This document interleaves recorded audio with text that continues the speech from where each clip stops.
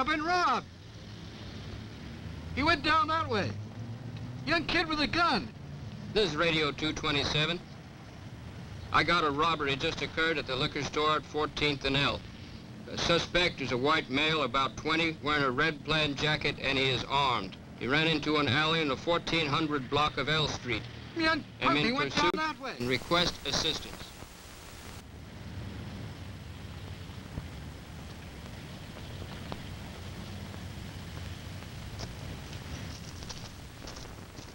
Take cover.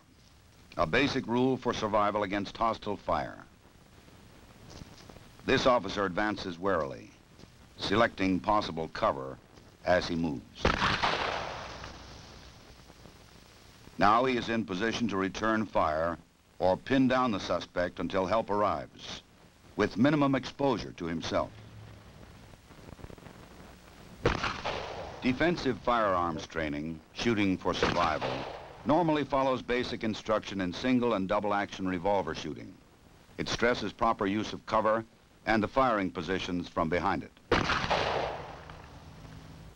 One-on-one is a good method of defensive firearms instruction. The coach or instructor can correct stance or grip before the pupil continues.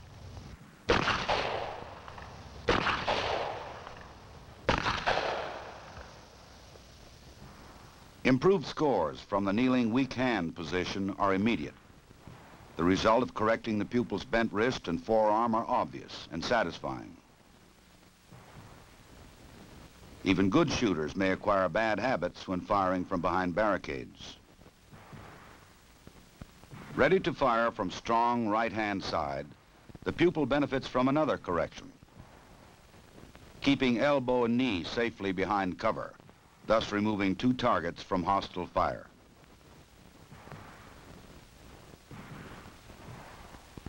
He fires a good pattern with a minimum of bodily exposure. Each firing range may set up its own course, but defensive firearms training objectives remain. Teaching the application of basic shooting techniques to confrontation situations. Failure to provide a firm base when shooting from cover makes for inaccurate shooting. Legs spread too wide provide a tempting target for an assailant. Now the shooter can fire safely from a steady rest, putting all his shots in the kill zone and using the barricade for maximum cover. This is shooting for survival.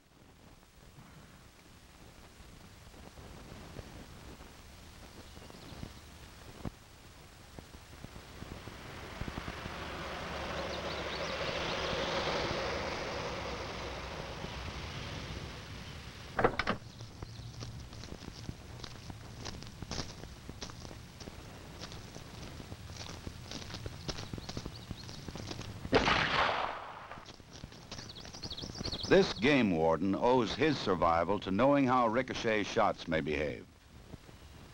The bouncing bullets that can kill a man even when he believes himself safe under cover, behind this car or this one. In this demonstration, the instructor aims at a clay pigeon well in front of the car. The rifled shotgun slug does not leave the roadway like a rubber ball at the same angle that it hit. It has ricocheted almost parallel to the ground to pierce the target under and behind the car. Safety lies only in putting a solid object like the wheel or engine of the car between you and your assailant. Let's review this surprising effect again. While a rubber ball thrown to the ground would bounce upward at the same angle,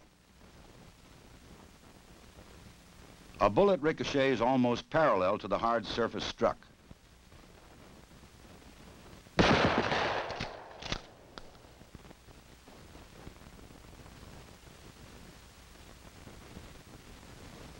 With targets at ground level, the instructor aims at the silver tape, a good deal closer than the balloons. Think of one of these balloons as your head, and you may change your evaluation of safe cover from ricochets.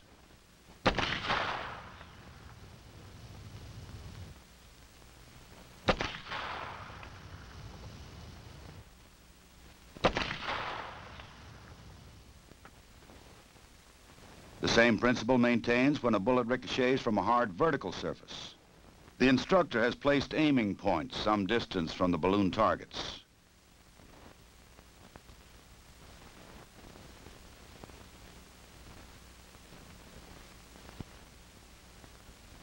Think of yourself taking cover around the corner, exposing yourself only minimally and momentarily. Would you be safe? Your assailant may even aim wide of the corner, as we see here. But the ricocheting bullets almost parallel to the wall could kill you as easily as they burst these balloons. The lessons taught by these demonstrations might someday save your life. Attention units 54 and 55. We have a 1090 at the Alexandria National Bank, 800 South Washington. First unit on the scene, do not enter the bank until the backup unit arrives. 10-4. This is Unit 54 responding.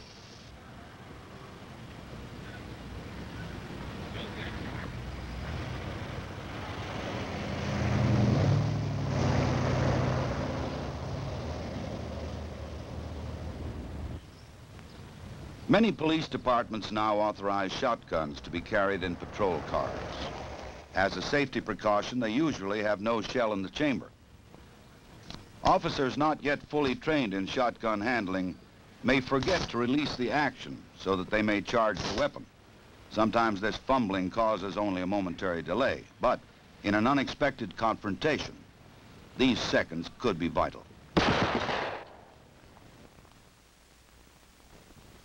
Shotgun instruction, especially with newly issued weapons, must begin with thorough training in gun handling and loading. Releasing the action must become a reflex move, even under stress.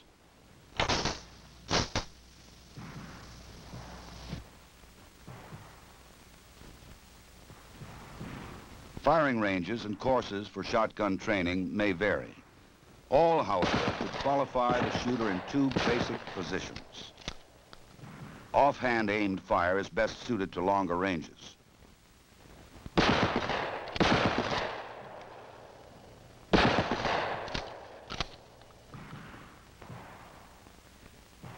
Hip firing is used at close range, where most confrontations do occur.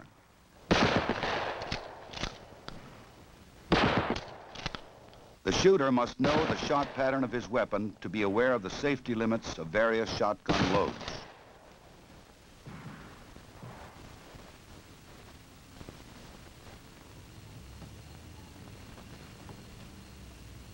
Each year, the FBI Uniform Crime Reports tells the grim story of policemen killed. Some die from a rifleman's bullet fired from ambush.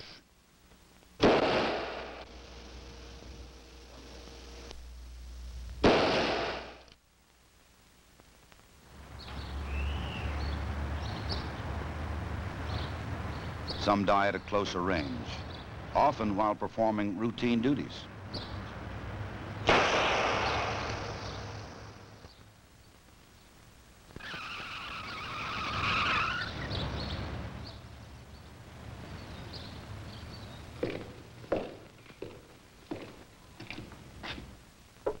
The largest number are killed by handguns at extremely close range, often before they can draw their own weapon.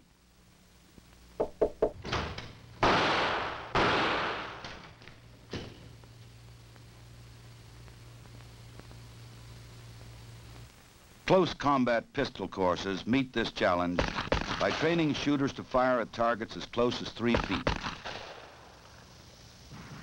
They will, however, include firing positions used for fast, accurate shooting at slightly longer ranges, from 7 to 15 yards.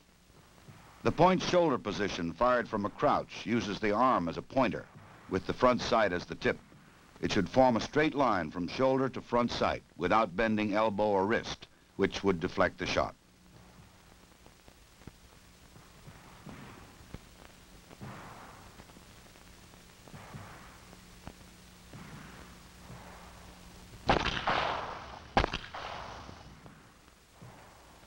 At somewhat closer ranges, the shooter may take the natural point.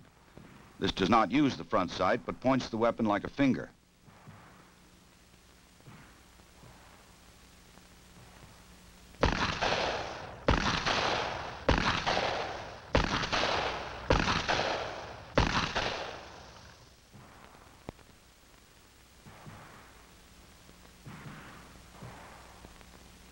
Also fired from a crouch is the hip position.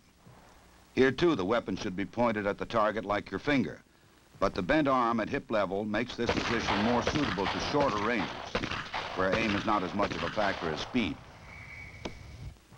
It is, however, on extremely short-range training that the close combat pistol range should concentrate. 2 ready gun positions should be taught. The first has the elbow resting on the hip, the weapon extended for fast pivot if necessary. This position could be used to search a room or to cover a partner at very close range.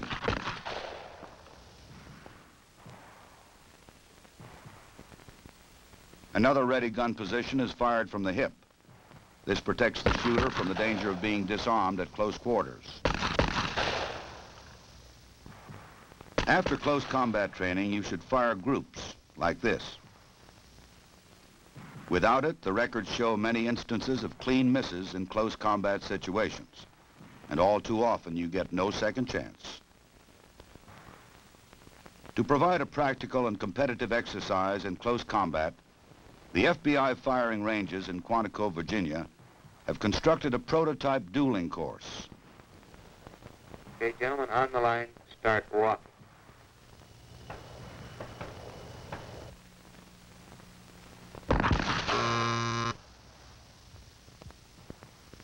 Okay, man on the left, 2 seconds flat. On the line, start walking.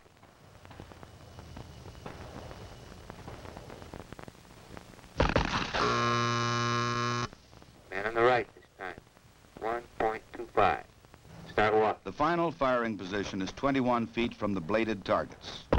The dueling course is a useful training tool to simulate the fast reactions and proper shooting techniques you will need in a close combat situation. Effective use of cover may someday save your life on the street. Defensive firearms training can make such reaction automatic.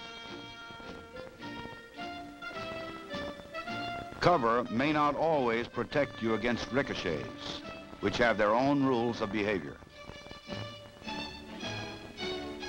Demonstrations like this convince you of the rules and how best to guard yourself against bouncing bullets.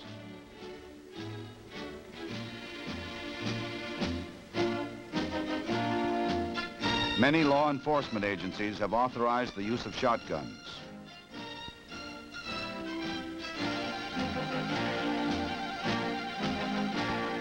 Defensive firearms training should start with thorough shotgun familiarization and range shooting. Statistics show a frightening increase in the number of law enforcement officers killed by handguns at extremely close range. To meet this challenge, defensive firearms training must stress the technical skills which can defend against this threat. Close combat courses which teach shooting for survival.